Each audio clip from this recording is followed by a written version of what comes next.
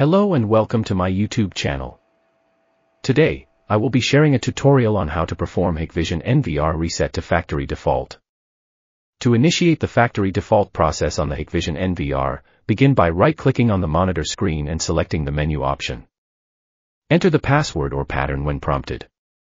Access the maintenance menu, then select factory default to proceed with the factory default procedure. And then confirm by clicking OK. At this point, the factory default process is nearly complete. Allow the NVR to reboot.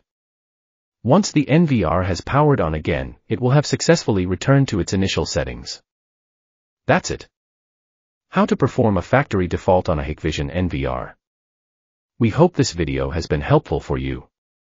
If you have any questions, feel free to ask in the comment section below. Please remember to subscribe to my channel, give it a thumbs up, and share it with your friends on social media. Thank you for watching, and see you in the next video.